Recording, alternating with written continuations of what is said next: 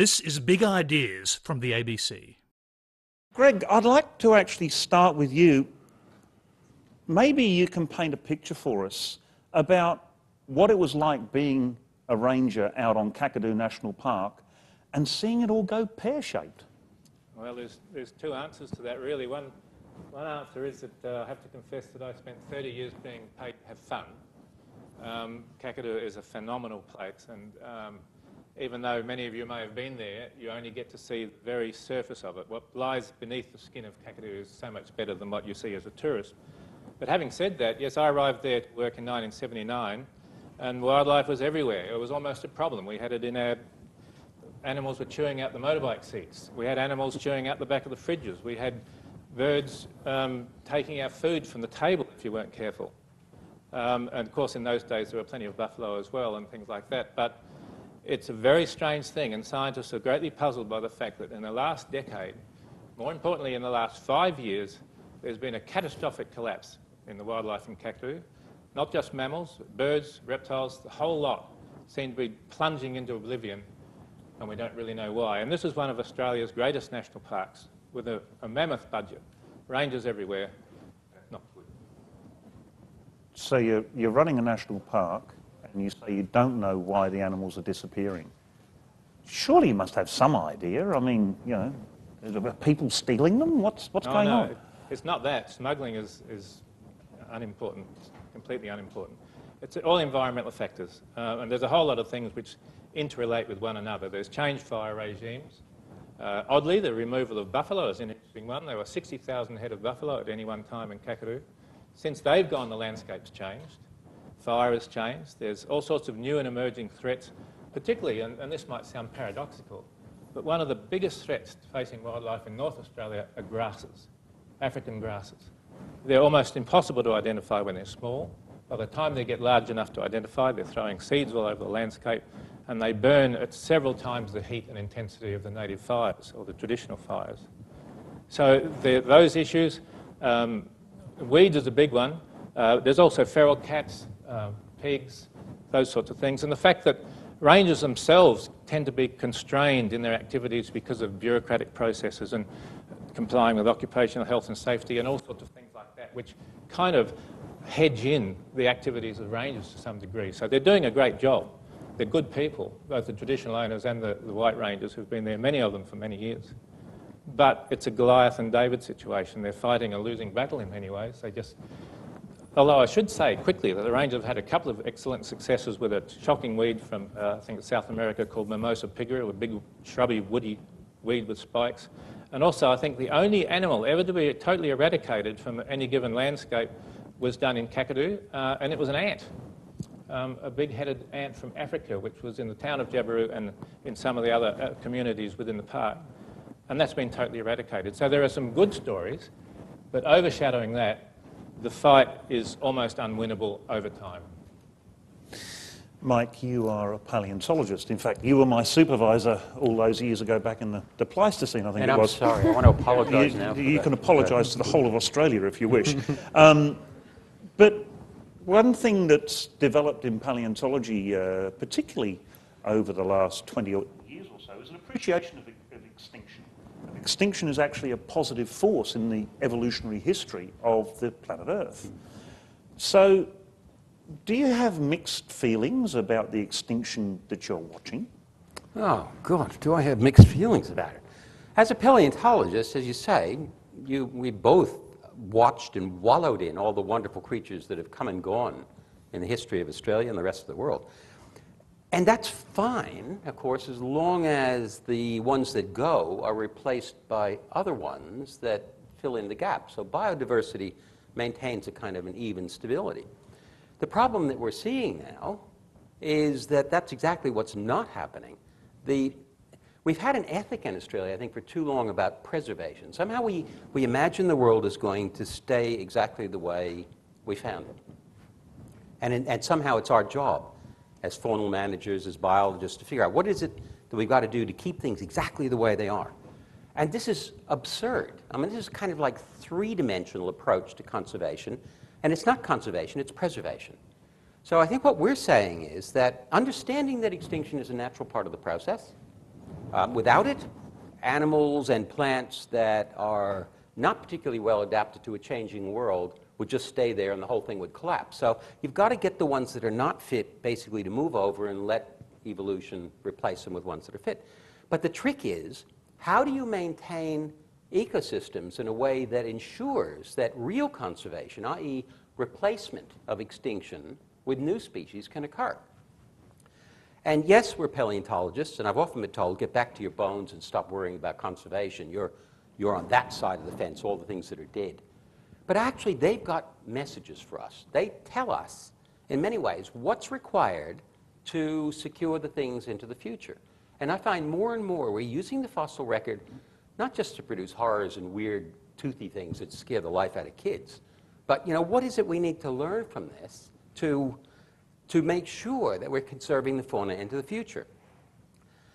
I've gone into, a bit like one of my other PhD students, Tim Flannery, I've gone into kind of a depressed period where I think this is not working, and a bit like Greg is saying, we know we're losing things at a furious rate. We've lost 18 mammals in the last 200 years.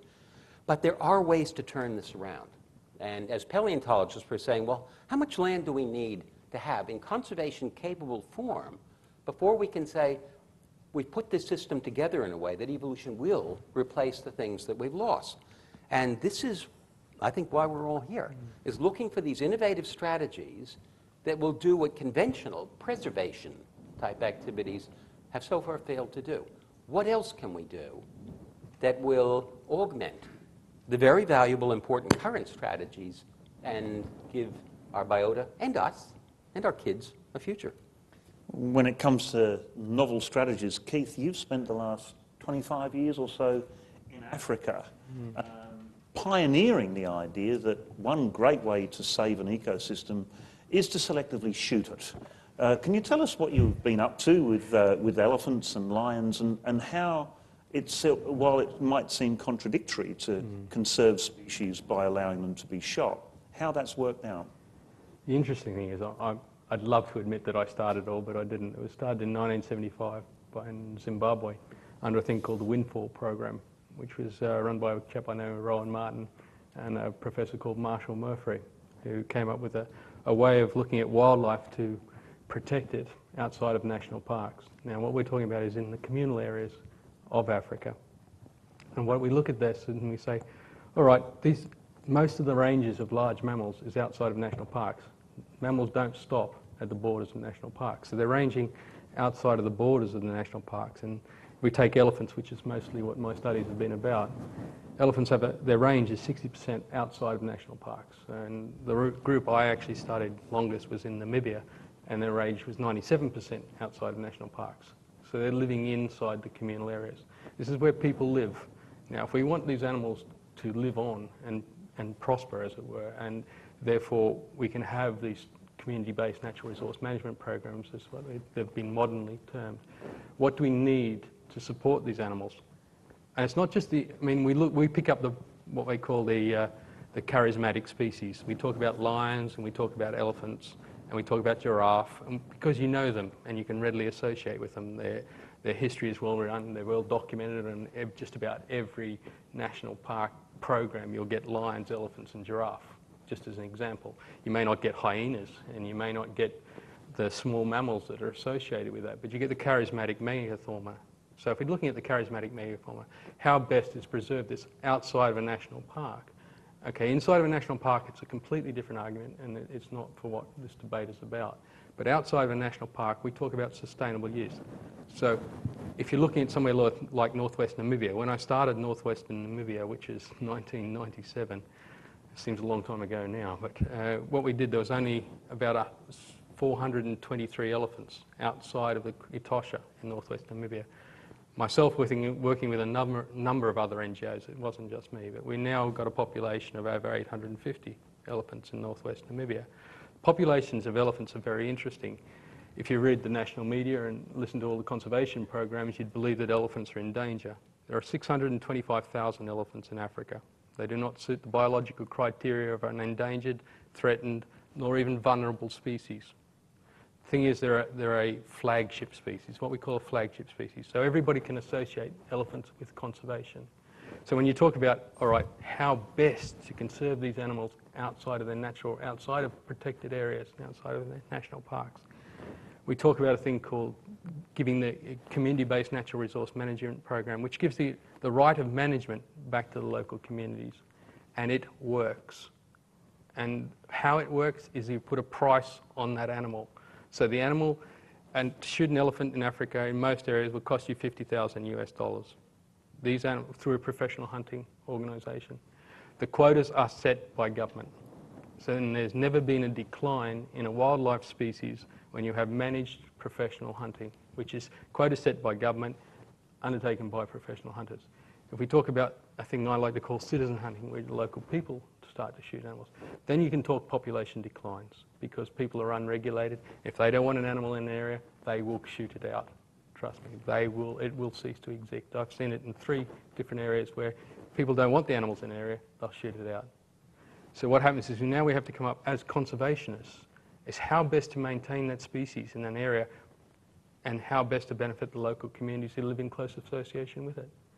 And while I would not like to get into the morals of the debate of whether it's better to shoot an elephant or not, $50,000 is an incredible amount of money to an African community. And from that, the government takes $10,000, the local community takes $10,000, and the hunter takes the rest. But that money goes directly to the local community.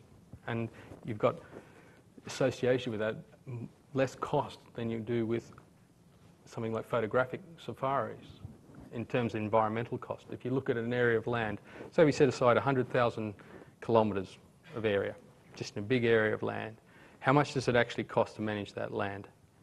Now, if you had community-based safaris and professional hunting, normally you have one operator who uses skinners, 6 sets of skinners. He has a facility, and then he has very few other things. And he doesn't want anybody else in the area because he's hunting. So you have a very low environmental impact on the land. If you have photographic safaris, what you have is you have up to 50 people in the same area who want to earn the same amount of money. And then you have to support them. So you have large lodges, you have lots of people employed, you do, but then you have accumulated waste from those people. And what you would do as a photographic safari, you want to go and see the land, you want to go and see wildlife. So you're touring around that land constantly, looking and disturbing wildlife. So if you're actually talking about what is beneficial for the animals and the land, then hunting is, simply because it has less environmental impact on the land itself and it returns a large revenue resource. And we're not talking endangered, we are talking threatened, but we're not talking endangered species. They're locally abundant in these areas. So it makes very good sense. Plus, it keeps the local communities from shooting the animals. And isn't it the case, Keith, that because of this, there's now more of Africa's wildlife in these game reserves than there's in all the national parks put together? That is correct. And depending on because the animals' ranges are so large, now the number of animals you can support on any piece of land, is directly proportional to the area available. So if you only have 100,000 hectares of land, you can, because of the biomass available for the animals to eat, you can only support that number of animals. Now, if you increase that to 500,000 hectares, then you can increase proportionally the animals to that area of land. It's a direct linear relationship. And I actually want to tease that out as a model for conservation a little later, because I'd like to introduce Rosie here. You completed this report on keeping native animals as pets as another strategy of being able to preserve some of the species that are going extinct. Tell me a bit about this report. What did you actually find? Is it a viable option? Well, the report was a feasibility study carried out with a number of co-authors, including Rosalie Chappell, who's here in the audience. And we were basically asked by the Rural Industries R&D Corps in Australia to ask whether it was feasible to set up an industry based on the keeping of native mammals as pets in a way that would actually enhance conservation objectives. And it's not a simple answer at all, and very much the devil's in the detail. It depends what species you're talking about and very much how it's done. But we found that certainly there are some species which are very well suited for keeping as pets. For instance, a quoll, Mike Archer, has had long experience of keeping native animals and has kept quolls and has written about it extensively. We found quolls with some caveats would be very suitable for at least experienced keepers to keep in their yards. And we asked the question, why is it that we're keeping these exotic, introduced, dangerous predators, dogs and cats, as pets, which readily go feral and pose serious threats to our native wildlife, when we could be keeping our own indigenous wildlife? So we looked at a range of potential negative consequences, and there are potential problems depending how it's done, but we also looked at a range of potential conservation benefits. And there's a number of them, but one of the ones that I think is potentially the most important is really reconnecting people with wildlife. There are about 100 native mammals on our current federal endangered species list. Can anybody in the room name more than, say, 2 or 3 of them? Apart from you. Okay, that's one out of this whole audience. We don't know our native mammals. You know, our children grow up learning about giraffes and lions and rhinos and hippos and dogs and cats and pigs, but they don't know about bilbies and potoroos and gliders and cuscusses and all sorts of our Australian native mammals. So I think there are kind of 2 visions of conservation competing at the moment. And one is what I see as a very urban vision, in which we all sort of sit here in our urban environment and nature is out there behind fences and it's protected and it's okay because we don't touch it. And the other is actually not really a new but a more traditional vision of conservation, where we're out there, we're in the landscape, we're using wildlife, and through that we're learning about it and we're respecting it and we value it because we use it. I've worked primarily on wildlife trade, primarily based in the UK for international conservation organisations like WWF and IUCN. And all around the world, there are successful conservation projects based on people using wildlife. And through using wildlife, they value it in certain circumstances. Now, talking about use is very complex because using wildlife can also be what drives wildlife to extinction. So think of the dodo, or the passenger pigeon, or the Steller sea cow, or all sorts of animals that were very valuable and they were used, southern bluefin tuna, you know, but were driven to very low levels or made completely extinct. But in other situations like the elephants, people are using wildlife and through that conserving them. So it's not a straightforward equation, and this is why I think the debate is so complex, because use can drive conservation in certain circumstances. In other circumstances, it can lead to extinction. So when you start talking about use, people think of all those bad examples and say, that's an absolutely shocking, terrible idea. We shouldn't commodify wildlife. We need to leave it out safe in the bush where it's safe. And there's 2 problems with that. One is that wildlife is not safe in the bush anymore. And the other is that you do have these situations, and there are many of them around the world now, where use has really driven very positive wildlife success and regeneration stories. When you mentioned putting a value on wildlife, a stat that blew me away when I found out only earlier this year is back in the days of whaling, in modern terms, each sperm whale was worth $10 million. Wow. That's how much you could actually gain out of killing a sperm whale, and it was just this lump of blubber sitting there waiting to be harpooned. It was easy stuff. So, you know, when you talk about putting a value on wildlife, there's a whole debate there. But something that I'm curious about with the idea of keeping native pets, you mentioned that, you know, there's 100 endangered mammals or vertebrates in Australia. Sorry, threatened, not strictly endangered. Threatened, yeah. Okay. Most of those are rats and mice. Like 1/4 of Australia's native species are rodents, another 1/4 are bats. And they don't actually seem to be that appealing to be kept as pets by me. I think a lot of them are. Is that a problem with this approach? I want your PhD back, mate. I worked on crocodiles, remember, they're unprocessed crocodile shit as far as I'm concerned. But edit. But just the principle of the idea of keeping pets or saving species by keeping them as pets works when the animal is charismatic and suitable to be a pet, but there's surely a lot of species out there that aren't. Yeah, absolutely. Yeah, but I don't think you can judge what's charismatic from your own preferences to other people. Like there's a big native reptile pet keepers world out there. I don't see any particular appeal of keeping reptiles, but a lot of people would take a great deal of issue with the idea that they were uncharismatic species. So, but more broadly, no, it's not the answer to everything. It's not a silver bullet. It's not what's going to save conservation, but it could be a good idea, and it could help. And it's not something that would cost a lot of government money. We're talking about a regulated private industry. So the money which would be coming in to fund captive breeding of these animals in sort of well-regulated, conservation-focused institutions would be private money. That's what we need. Conservation desperately needs private money. You know, government budgets for conservation are being cut all over the country. We're not putting more money into this as our lists of threatened species grow, as they do virtually every year. We're putting less and less money in. So we need new ways, not to displace the current ways, but to augment them.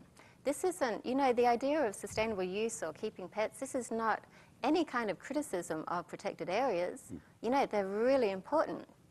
But it's saying, what else can we do? How can we bring more power and force to conservation? How can we enlist the enormous resources of the public and the private sector in a way which isn't just spreading more dogs and cats around the country, but actually potentially setting up reservoir populations of some of the species that could really need it in the future? What Rosie says is so vital, because what all of us are trying to push here are all compatible strategies. There isn't, as you say, one silver bullet here. There are probably an infinite number of bullets. A terrible analogy, actually. Silver hands. I mean, there's many different strategies that have been demonstrated to have conservation value all over the world. We need to be smart, look at all of those, the ones that work, the ones that don't. And I think, and the big challenge is to figure out how can we trial some of these here, given the bureaucratic constraints that we often have that don't enable us to even attempt to do these things, such as keeping native animals as pets. This is so severely regulated at the moment that it's only a few people like myself and who have actually had these experiences who know how wonderful they can be and how effective native animals as pets can be as emissaries to engage the next generation of Australians in valuing and wanting to make sure that our biota is conserved. They have to make contact with these things. But we are in a situation at the moment, apart from Rosie and Rosalie's wonderful study, which at least says we should think about trialing these things, there aren't too many opportunities to explore this, other than, I would imagine, individuals who are even doing it illegally. You know, you could be thrown in jail for keeping sugar gliders in some areas of Australia, and yet in the US, we know one breeder. I put a student onto exploring the experiences of people keeping sugar gliders in the United States, our animals, and they found one breeder that's selling 20,000 sugar gliders a year to Americans. They call them pocket pets, and overwhelmingly, the experience of people who have them is that they're wonderful companions. So, and we can't do this yet. We do need to pay attention to what Rosalie's found in that study, and somehow that's got to translate to governments giving us an opportunity to trial these things. I was somewhat shocked to find that regulation's gone so far now that that thing that all kids did at my age of collecting a few tadpoles out of the local creek and watching them metamorphose into frogs, you're not allowed to do that anymore. That is against the law. Is that actually true? Well, that's what I was told when I tried to do it a couple of years ago as a demonstration. There is FATS, the Frog and Tadpole Society. Yeah. I think they have some kind of maybe permits, but you have to go through a lot of rigmarole. Keeping to a get couple this. of blue-tongue lizards for a couple of weeks Yeah. that now is a no-no. But speaking, Rosie, you touched on you can't see why anybody would want to keep reptiles. Greg, that's exactly what you do. And I gather that one of the problems with reptiles in particular, and people keeping them, is hybridizing them, people mixing species up, left, right, and centre. I think there's one quote from you was that one breeder seemed intent on trying to produce a python that looks like a barber's pole. How big a problem is hybridization? Well, this is quite an interesting element, and I should say that I don't breed barber's poles. I breed pig-nosed turtles, which are pretty special in their own right. Bum breeders? That's true. They're not famous for that. Oh, okay. Other turtles are. Okay. And one of the reasons I'm doing this is because having lived and worked in Kakadu for 30 odd years and raising a family there, we were able to keep almost any native animal we chose, which lives in the Kakadu environment. So my children had enormous experience with all sorts of wonderful animals, and I guess that's why I'm here, because it seems unfair almost that, you know, rangers are allowed to have the joy of having phascogales and black-footed tree rats, rodents, which are fantastic animals, but none of you can. What a shame. You're missing out on something fantastic. But they can have mice, which is ridiculous, an introduced rodent, but not the more wonderful Australian rodents. But as for barber poles, it is true that there are a whole lot of reptile people who try to breed all sorts of wonderful, bizarre colours and shapes and whatever, pythons in particular. They're called morphs. But very often these same keepers will also have their pure strains in the same collection but quarantined. So what happens in some cases is that they actually breed these incredibly looking things. They are quite stunning. Some of them brick red and brilliant yellows and golds. They can sell those for quite large sums of money, and that money is turned back to help maintain their collection, which in turn helps the collection of their pure strain olive pythons or water pythons, whatever it might be. They don't necessarily interchange. You can have this parallel mindset. And really the morphing system and hybridizing, although not much hybridizing happens, it's morphing within a species generally, is a parallel issue, and it's really not that significant in the overall scheme of things. It's interesting you say that they produce a variety of colours and shapes. I can understand a variety of colours in pythons, but surely they're all the one shape, aren't they? Sort of yeah, pretty much. That wasn't a very well chosen word, but I will say you can get scaleless death adders now. Oh, no. Really? Yeah, I know you want one. No, actually, that's probably very low on my list of priorities. What's the point of breeding a scaleless death adder? Well, you'd have to see one to understand. Personally, I don't understand it either. I love death adders. I think they're fantastic. Pets? Don't know if you'd call a death adder a pet, but when you see want to stroke it. When you see a scaleless one, they look like geckos without legs. They're really, really odd. Actually, you can interchange experimentally scales and feathers in chickens. You suppose you could get feathers on the death adder? It's possible. No, let's not go there. Mike, you have actually, you're famous for having had a pet quoll. What's it like having a pet quoll? It was a while ago, but it is so much a core part of me, is the experience. It was just an accidental experience. I was studying carnivorous marsupials for my PhD when I was in WA, and somebody knew I had an interest in this, and a person asked me, because they had a colony of these associated with a hospital, would I like to raise a western quoll? And I'm studying their skulls. I'm studying the teeth of all these carnivorous marsupials, but I've never actually held a live one before. And suddenly, in my hands was this beautiful thing, about the size of a kitten, covered in white spots, and just looking at me like, you know, what kind of a quoll are you? Now, I spent the next 12 months falling in total love with this animal.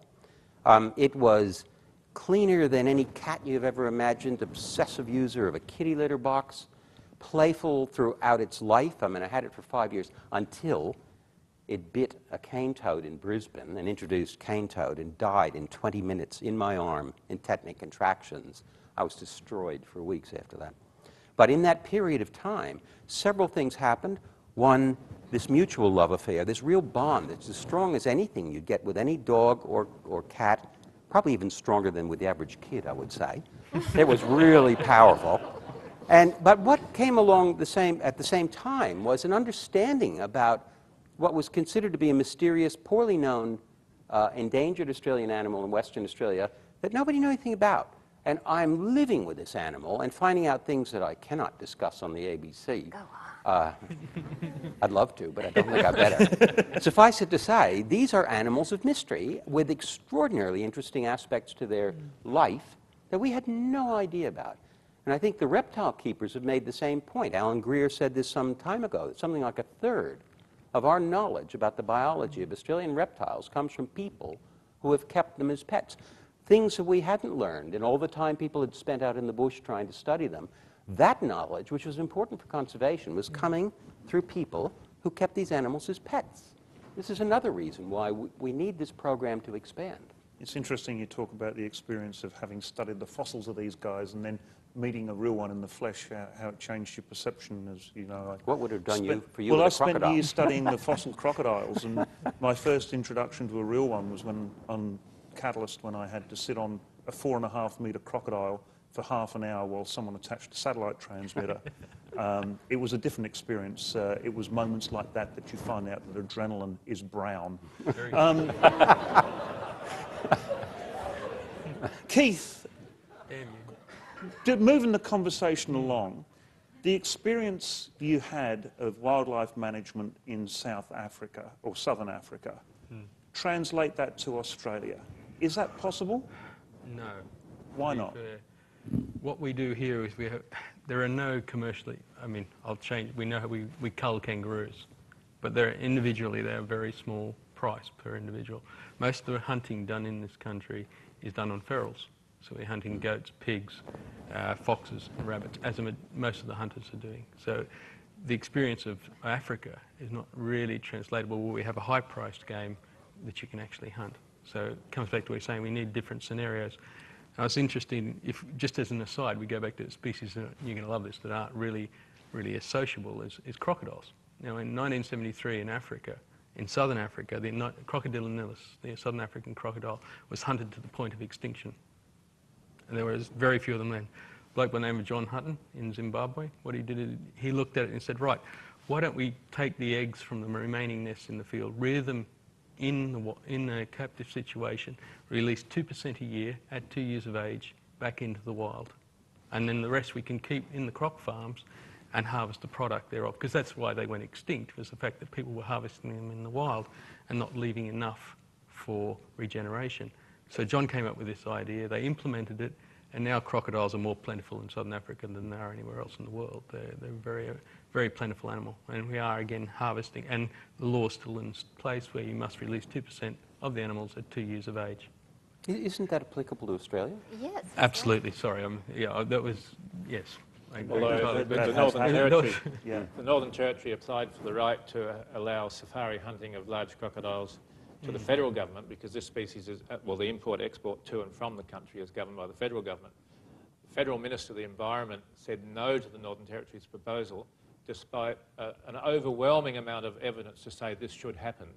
One of the benefits for doing it, of course, was to provide employment opportunities and income for Aboriginal people, who in many cases around the north coast of Australia have very little opportunity to derive any financial benefit from their land, unless they happen to have a uranium mine or something like that, which is not everywhere. So crocodiles was one opportunity to develop a viable safari industry. And all the indicators said, yes, this is a good thing to do for a whole range of reasons, not the least of which, of course, being that crocodiles are now so numerous in the Northern Territory, more than 70,000, similar story to yours in Africa, that they're killing livestock all around the place, and they're killing and attacking men, women and children. And still the federal government said, no, we will not allow any trophy crocodiles to leave this country. And that was the end of it. And it's an extraordinary case because these are animals that are shot as problem animals. There's an offtake of live animals that can be taken from the wild under a legal quota. There's about 70,000, and the quota that the Northern Territory has now asked for several times is about 25. So 25 animals out of a population of over 70,000. You know, it's biologically completely meaningless. So the objection of the federal government was based purely on, I think, it appears, no reason has ever been given for their rejection of the idea, but it seems to be based purely on the fact that they're concerned about annoying, kind of quite vocal animal rights-based opposition groups who are very, very effective at jumping up and down and kind of agitating public opinion on what should be a kind of, you know, carefully reasoned, science-based decision. Greg, your experiences up at Kakadu, you're saying that it could work with the crocs if the permission was there. Are there other species that could be managed the same way? Crocodiles, oddly, because they're so common, are not really in need of direct conservation intervention. My thinking is that we have a whole range of threatened species which make good pets. They're charming, charismatic animals which are disappearing. So there's a whole range of threatened species which the government has taken the view, and this is all the state governments are the same, that because it's rare, we better lock it up and watch it become extinct. You know, this seems to be the way governments work. I don't know why it is. I really can't get my head around it. Why the government agencies which are responsible for the protection of our fauna actually oversee its extinction in many cases. And Kakadu is a classic example, but two things I didn't mention in the earlier preamble was cane toads, which of course is an immense problem in North Australia, not just in Kakadu, and also the problems of African grasses and things like this are not only within Kakadu, but they're right across the top end. But in cane toads in particular are like this tidal wave of death moving from Queensland across North Australia towards Western Australia. And now in the Kimberley, which was one of the most fantastic paradises for Australian wildlife that you could get on the Australian continent. And as this cane toad front swarms through the Kimberley, it's killing native animals in their thousands as we speak. Goannas, snakes, marsupials, particularly carnivorous marsupials, of course, a range of bird species, all sorts of creatures are just falling over dead in their tens of thousands. And yet, if you were to go into the Kimberley and collect a pair of Merton's water monitors or something like that, to captive breed to try and save the Kimberley species, you'd be arrested for doing it. And yet they're dying in their thousands. Where's the sense in that? Okay, well, we're just about time for questions, but before we do, I'll question again for Keith and Greg in particular, is the rise of the private wildlife sanctuaries as opposed to public and government-owned parks and reserves. Does that actually make conservation sense when there are privately funded groups out there trying to conserve areas? Is that a sensible strategy? Keith? Yes, theoretically, yes. But in the African situation, and yes, they fulfill a short-term goal. But primarily in Africa, if you go to a game park, they're interested in showing you the big five. As a tourist, they're set up as tourism lodges. So they're interested in the big five, which is rhino, elephant, lion, hippo, and buffalo, or leopard and buffalo, depending on where you are. So that's what you want to see if you go to a game park in Africa. So that's what their management strategies are all about, are a bit the big five. And if you wanted to see hyena, forget it, because in some areas, and then the predators, because they eat the species that are what most people want to see. So they keep them in balance. And the management, as I say, the management strategies are about the big five. So short term, yes. Overall, we have to address the national parks issues, and national parks are for biodiversity, whereas private game reserves tend not to be for biodiversity. They tend to be for selected species that tourists want to see. Having said that, yes, there is a role for them. Personally, I'd much rather go to a national park and see national parks jacked up to the point where they can protect our native species. But there is a role for them because they can offer that to the tourism market, and that's what the tourist wants to see. They don't want to spend 5 days trekking through a wilderness and not see the big five. They want to see it in an afternoon so they can get on a jet next morning and jet out to the next park. In the Australian context, you have a situation where private wildlife parks and enthusiastic amateurs can play an immensely important role in maintaining what are sometimes called insurance collections of animals, which are at risk in the wild. And a very good example of this is happening here in New South Wales. The Australian Reptile Park, a guy called John Weigel, who's been there many years, was able to get approval from Western Australia to collect some rough-scaled pythons from the Kimberley, this area I was mentioning earlier, a species which may well be vulnerable to the cane toad when it gets there. And after, I think, 5 years of lobbying, he was finally allowed to take 10 rough-scaled pythons, which is the second rarest python species in Australia, or one of the two rarest python species in Australia, from the Kimberley to Gosford, where he's been able to breed them so successfully and then sell them into the amateur market, to the point now where they're only worth $1,000. They're about $1,600 each, I think. Somebody could probably tell me. There are about 1,000 young snakes on the market in Australia today as a result of his breedings. Meanwhile, back in the Kimberleys, we've no idea what's going to happen to that snake, but there is this insurance collection still existing and still available for reintroductions if ever the time came when cane toads could be controlled. On the other hand, in Kakadu, which is a conservation reserve, as you know, the other very rare python is called the Oampelli python. It was only discovered in the 1970s. It's Australia's second largest snake. It's a magnificent thing, a gentle giant, around 4 metres long and quiet.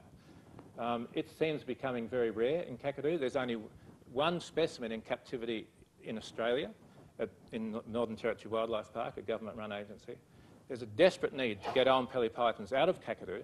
As I said earlier, there are animals just falling off the limbs, falling off their perches all around Kakadu, birds, mammals, reptiles, you name it, the Oampelly python would appear to be at risk of extinction. Certainly the Northern Territory government has listed it as a vulnerable species, and yet an expert python breeder and academic in Darwin who has an excellent record in doing this sort of thing has been trying unsuccessfully for 8 years to get Oampelly pythons out of Kakadu to breed in a similar manner to the rough-scale python.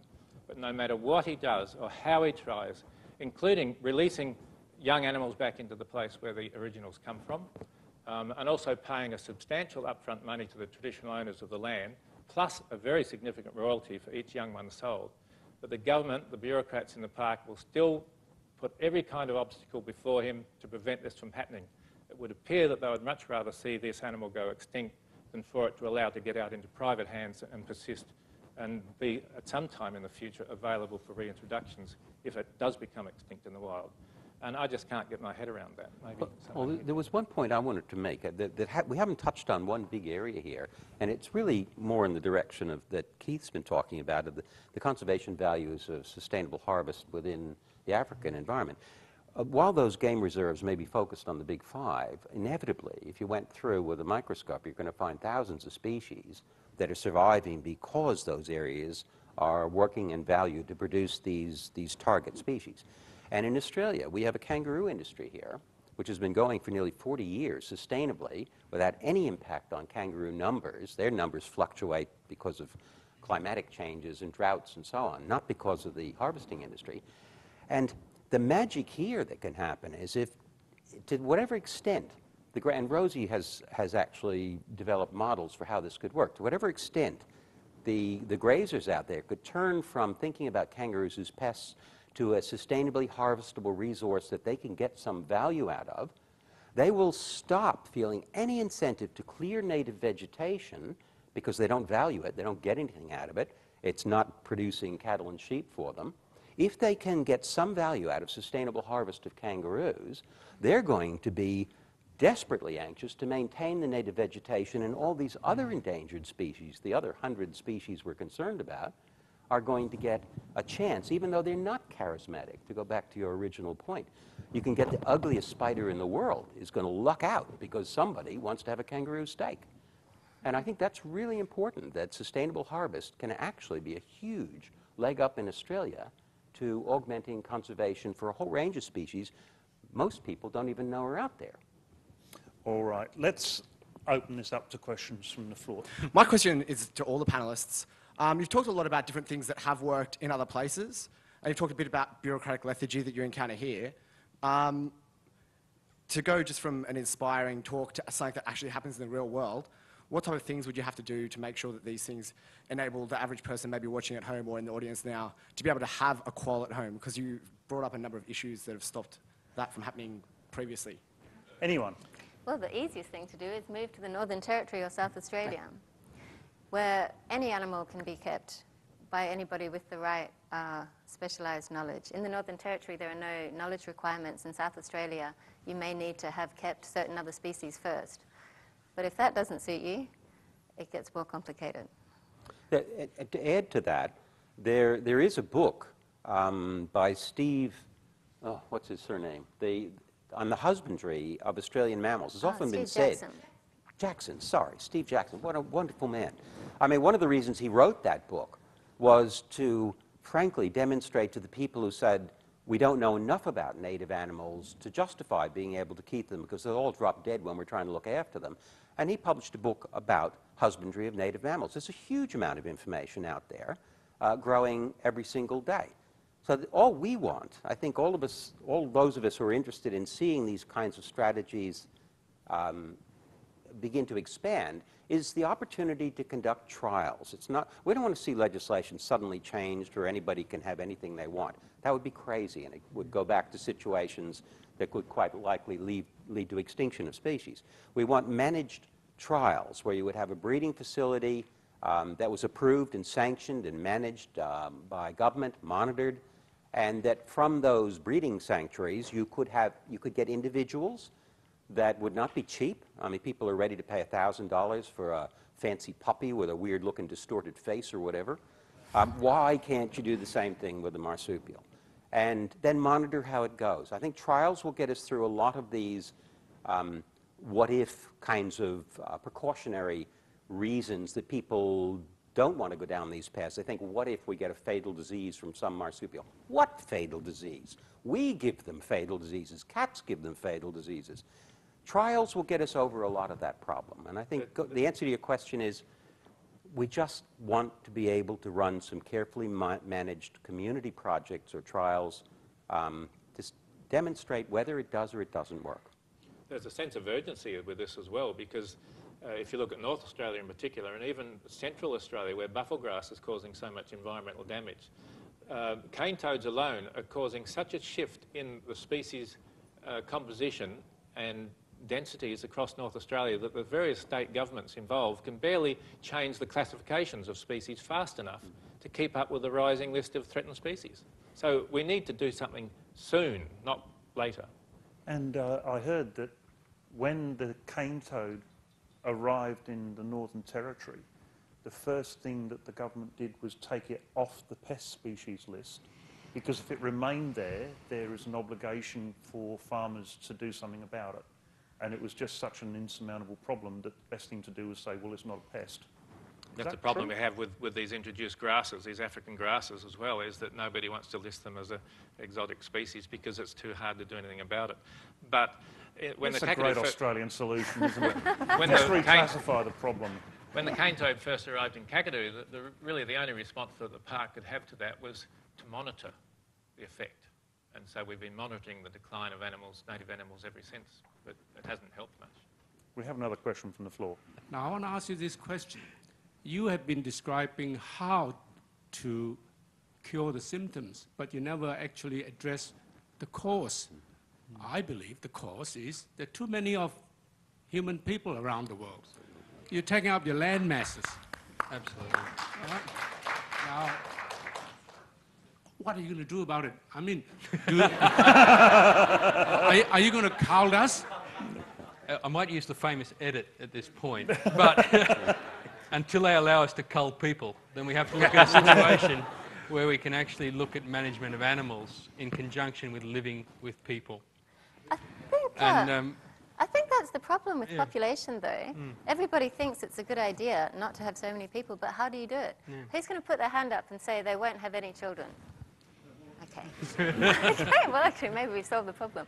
But, you know, a lot of the interventions to try to stop population have been really coercive and, you know, really infringing on human rights.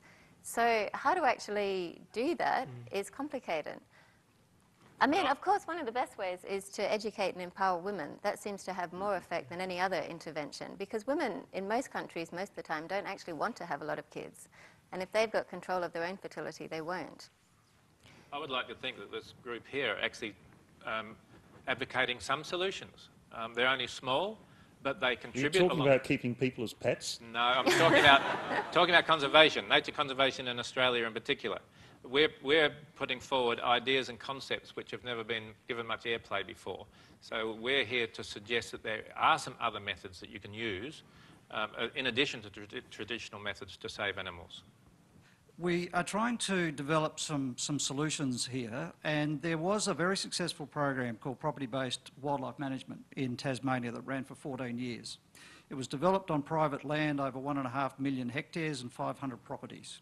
It managed abundant species and exotic and native species, and it was closed down on the whim of the bureaucrats. And there's a common theme here. However, the main ingredient that made it work was people management. Wildlife management is primarily about people management. And how successful we are about managing people is really reflecting on how well we are at managing wildlife. So how can the panel suggest that we can implement property-based wildlife management over a greater area, and how can we educate the bureaucrats to allow these trials that Mike's suggesting to occur?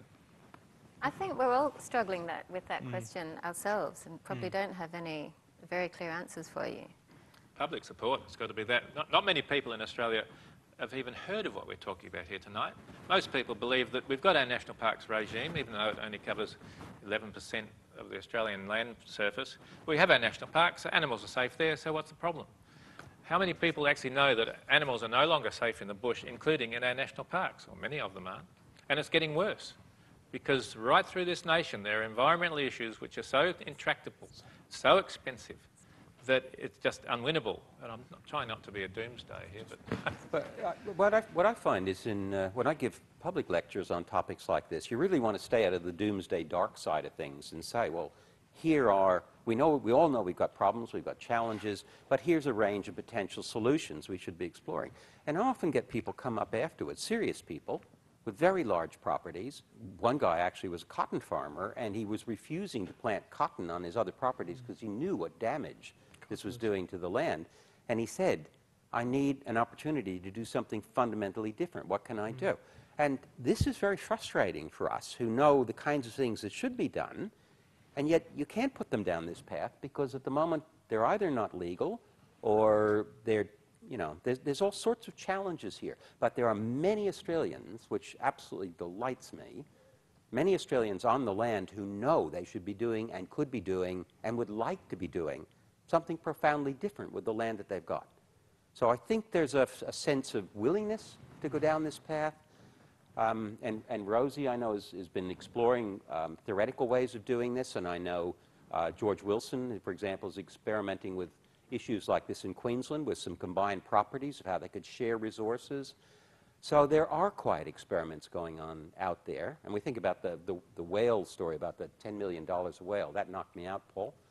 But it's interesting. We have plants in Australia, like Boronia in southwestern Western Australia, where they were in terrible trouble.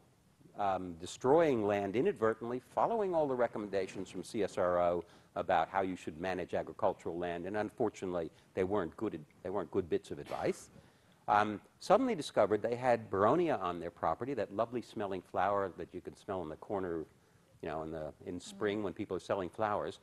And a couple of guys around the southwest wondered what is causing that beautiful smell. And they did some kitchen chemistry and found out there's an oil in the Boronia flower, which is like ambergris, the kind of stuff they used to get out of whales, that binds scent. And just with this simple little experiment of a native species, they are now getting $10,000 a liter for Boronia oil harvested on their properties, and they're not raising sheep on those properties anymore, and the land is restoring itself. So all across Australia, that's what Bob Beale and I put in the book, Going Native, there are experiments that are going on. It's just they're not coordinated nationally. They're what individual, extremely bright, motivated Australians who are sick of seeing the land degrading are doing on their own. So it is happening. It's just not happening as part of a national agenda. I did some work with an Aboriginal group in the Northern Territory who wanted to collect one spider from their land because they had a research group who were interested in looking at I think the properties of the toxin. They had to get 3 different sets of licenses for that, each of which took a year or more, and they finally gave up because, there could have been enormous potential for a similar sort of thing to go on, and they were stymied by the bureaucracy. But can I just make one small point? It's very easy to criticize bureaucracy, but they're in a bind too. Some issue related to hunting or sustainable use, if they try to do something about it, they might get 2,000 postcards on their desk the next day from the Humane Society or one of the animal rights groups. And I don't want to completely slam the animal rights groups because they do some brilliant work with things like battery chickens and that sort of thing. But when it comes to conservation, they don't know what they're talking about, quite frankly. And they advocate simplistic solutions which don't contribute anything to long-term conservation. I definitely agree with you that we need to look at novel approaches to conservation. And I just wanted to touch on the point that Mike Archer made earlier about sustainable use of wildlife, and that if we valued kangaroos more, that we could protect the ecosystems around where they live. Well, a RiAus study in 2007 found that killing kangaroos amounted to only 70 or 80 cents per kilogram of meat, and most kangaroos that are shot weigh about 13 kilos or so it's about $10 per kangaroo, and that kangaroo industry has been going for about 40 years now, and if we can only get around $10 per kangaroo, how can we really value them in a way that can make it viable? And lots of shooters are really struggling to make a living out of shooting kangaroos, and they need to take on supplementary income. So I just wanted to just get Mike's point about how we could value kangaroos more when the market value is so low for them. I'm going to let Rosie handle this one, but because we've just written a response to the paper that I suspect you've read that was produced by the Think group in UTS. Their figures were so absurd and wrong that we were weeping. I mean, it was a question whether you laughed at the figures that were in that paper or whether you cried. They were wrong. And the reality is that there is far more usable meat for human consumption off a kangaroo. It's almost a factor of 2 times what's in that paper. And they highly overestimated the amount of usable meat you could get from a sheep to compare with it. In fact, if you actually do the reality figures that are out there, that are available to anybody, if they were honest about what they'd done, you would have found that the amount of usable meat from a kangaroo is not very much less than you get from a sheep, and you can raise 3 kangaroos for the same amount of feed that it takes to raise a sheep. And a kangaroo uses about 1/3 of the water that a sheep uses. That paper, I hate to say it, should belong with Ian Plimer's book, Heaven and Earth, in the nearest round circular bin you can find and put the lid on it. Hang on. You're welcome to your opinion, but there's other people who sorry, also have questions. just to make that very clear, there's Hey. not a cent of money from the kangaroo industry coming to us. On the other hand, money coming from the Sherman Foundation is funding the Think thing, and the Sherman Foundation is very committed, I think very nobly, to reducing problems like battery farming and all that sort of thing, which we all agree is not a good thing. But they're also moving into this area where they don't really understand what conservation gains we get through sustainable harvest of wildlife, or can get. So they're way off base on this paper, and I apologize for being negative about this, but the reality is that paper's terrible, and I hope it's a bit of an embarrassment. We know the people who wrote it. Could I just comment on... Hang on. Excuse me. Could I answer that, please? Because I've been involved with a group of landholders and kangaroo harvesters, professional kangaroo shooters, based on the local land care group out in Western Queensland. And they've been grappling with exactly that problem you raise. And you're absolutely right to raise it. Is there room for landholders to get involved in the kangaroo industry? And I'm glad to see that you're concerned about the livelihoods of the harvesters, because, of course, so are the harvesters. They're concerned if landholders are going to get some benefit from kangaroos as well, where are their jobs going to come from? So it's a really good concern to raise. But I'm happy to say that based on the work that we did with those landholders and shooters, they formed a cooperative. That cooperative, they're working collaboratively between landholders and shooters. The landholders actually own a chiller box. The shooters shoot the kangaroos, the landholders buy them, and they're now selling that, kangaroo meat on the market. So it can work. This is now the only group in Australia that are doing this. So this model that we're talking about is not just a theoretical model. And the woman who's responsible for running it was nominated for Australian Rural Woman of the Year last year. And they've also won various other awards for this kind of innovative approach. So it is possible, but it faces a lot of hurdles, both kind of urban people in the cities and also the established kangaroo industry. Let's move along to another question from the floor. I think Dan was first. I've got a suggestion, as Dan Lunny is a bureaucrat, that bureaucrats should be listed as a key threatening process. The forms are available. Terry Dawson will second that submission. But I've been a bureaucrat for more than 40 years. I think you've got more chance working with bureaucrats, the Steve Jacksons, the people who licensed 487 native species in New South Wales to be kept as companion animals or pets. It's only but in New South Wales, there's only 2 of them are mammals, which is the central point. So you could register that, but thinking just that bureaucrats are the sole dead hand on any good idea in society, I think is a dull way to treat a very large group of people where the range of views are about the same as they are in society. So I'm, as a bureaucrat, I'm very pleased to support my colleagues as a bureaucrat, and I think for a bit more sensitivity would be terrific. Absolutely. Do any of you want to respond to that? Have we been a bit too harsh on the I just would bureaucrats want to tonight? single out Dan and say, I mean, he's to us the epitome of somebody who is in a government department and is totally sensitive to the core issues that everybody's focused on here, and is trying to help everybody find a way through these complex issues. So we're enormously grateful to Dan and everybody that you work with, Dan, that's trying to help. We always label bureaucrats, but bureaucrats are subject to the will of politicians and the will of people, ultimately. So our politicians impose laws and stipulations on our bureaucrats, which then enforce them. And it's the same throughout the world. So bureaucrats are an obvious focal point because they're the ones we go to and say, can we have these permits to do this? And they refuse us. Now, why do they refuse us? They refuse us on policy. So, and that policy is made by governments, not by bureaucrats, even though bureaucrats enforce the policies. And there's the flexibility within the system we simply don't see most of the time. But, you know, we've got to go back to our politicians who generally make decisions on wildlife and wildlife-related issues, and they have no clue about the decisions they're actually making. They're lawyers or they're accountants. They have no biological, or very little biological background or environmental background. So while we do, this is just an aside, while we do focus on bureaucrats to enforce the decision, it ultimately must come from the politicians to actually implement change.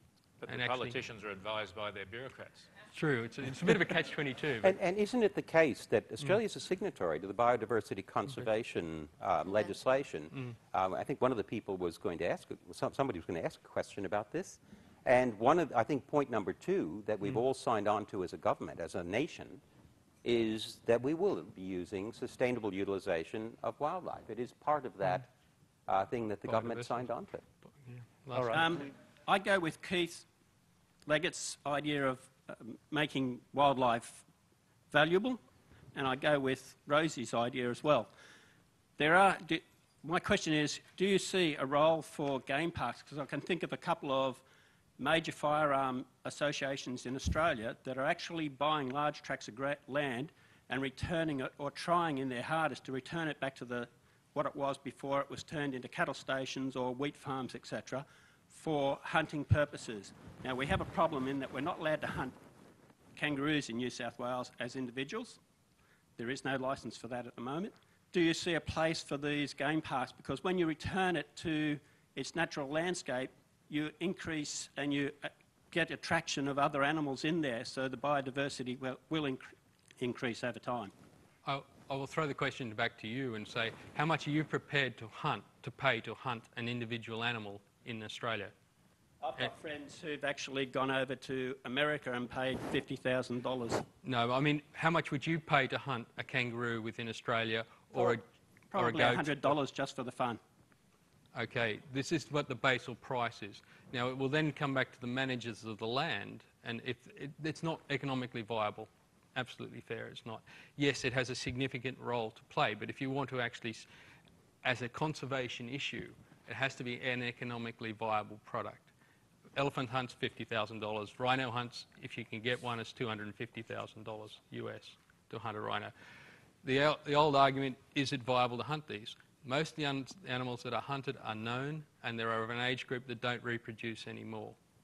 All right, so the Australian situation is slightly different. Yes, I see a big role for hunting, but it's a toss-up between a citizen hunt and a professional hunt. I'm very pro-professional hunting, but I'm not terribly pro-unlicensed, unregulated citizen hunting, which can affect the populations of animals in any way.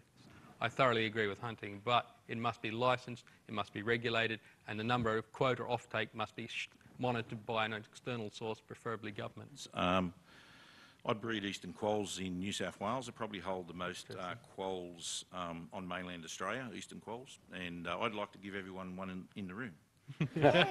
But so what are these bizarre sexual habits that Mike alluded to? Don't worry. I know I do have to frisk Mike every time he visits the quoll house at my place, but my question is to the panel is it more important to have the quolls as pets or as to save them conservation-wise? Like, I'd give everyone one here if they were back in the wild, back in their numbers the way they should have been. The eastern quoll is extinct on mainland Australia. It only survives in Tasmania. They're their numbers recently were estimated at 75% less of what they've been in the past. So there are another species heading towards the brick wall, and I've got an objection to making them pets, obviously, because I want to save them first. And I believe they should be saved and back in their own environment, as opposed to being bred as a pet and, you know, having a smooth-skinned quoll or a rough-skinned quoll or an interbred pink quoll, which what happens when they turn into pets. So the question is? The question is, you guys, is it more important to have them back in the wild as, under conservation, or is it more important to have them as a pet and have them pink or purple or another colour that some breeder's going to breed them? Trevor, you and I have talked about this, and as far as I'm concerned, no, we've agreed to agree that it's not either or. I think the first thing, I agree totally with you. The first objective, if it's feasible, is to get them back into the environments where they were originally. Of course, the problem we know there is that those environments are not staying the same. And in some cases, like the mountain pygmy possum project we're working on, the environments are going to change so profoundly, and you're helping with this project as well, that we have to find alternative solutions to keeping whole lineages alive, because putting them back where they are now is not always going to work. But for the eastern quoll thing, yes, it does. But I think we both agree that once that has been achieved, there is a possibility of getting surplus individuals from the breeding colonies to start to be thought about as adjunct companions once you know they're also safe in the wild. And wouldn't it be terrible if an adjunct companion actually escaped and established back in the wild? No. The answer to that is no, that would not be terrible, as opposed to having a feral cat, of course, which would be terrible. So I don't think we disagree, Trevor. I think the first priority is to get them back in the environment and get the environment healthy again. Yeah, I think nobody would argue that in situ conservation is absolutely the first priority and the most important thing. But you know, all you'd need is for one very unfortunate bushfire up at Secret Creek, and that would be the Australian breeding colony of eastern quolls gone. How much better for these to be commercially valuable for only, say, limited number 2, maybe 3 conservation-focused experienced breeders to be able to breed them. We've already spread our bets, so we've got much less chance of any colony going extinct. You know, that's an incredibly vulnerable group that you've got there, one single population. Okay, we are running over time already, so I'd just quickly like to go through the panel. Starting with you, Greg. Look, I know that we don't have crystal balls. We've heard new ideas tonight for conservation, some suggestions of new directions. What, in 10 years' time, do you think might be taken up? What's realistic? What's likely to change? Being an optimist, as you've already heard tonight, I think we're going to see dramatic ground change, because as the public awareness grows that wildlife in the bush is in trouble in Australia, and they realise that they stand to lose so many things, I think the Australian public will demand radical change. And we're developing alternatives, and the alternatives will be there ready to start. Rosie? Okay, well, following that lead, I'm going to be optimistic, and I'm going to see kangaroo, not this kind of mass, undifferentiated product. You know, at the moment, you don't even know what species you're buying when you go to the butcher, and be specialist, high-end, very high-quality gourmet products with a return going to the farmer, with the clearly certified on the label that it's from a farm where wildlife is sustainably managed, and you know exactly what species you're buying. So you might have female, Tibooburra, western grey kangaroo.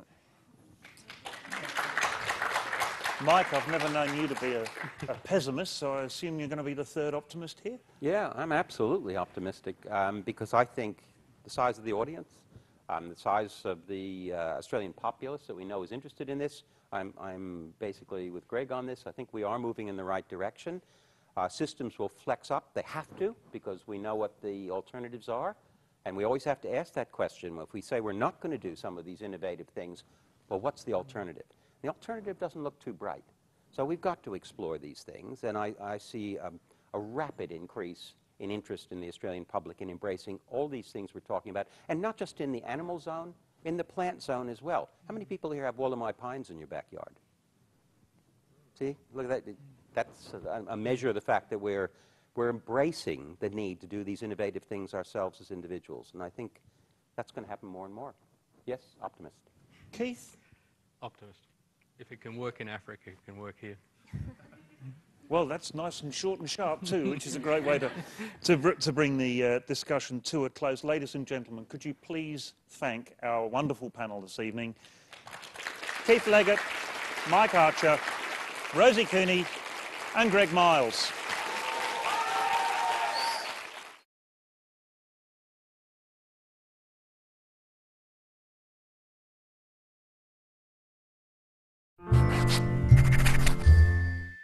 This is Big Ideas from the ABC.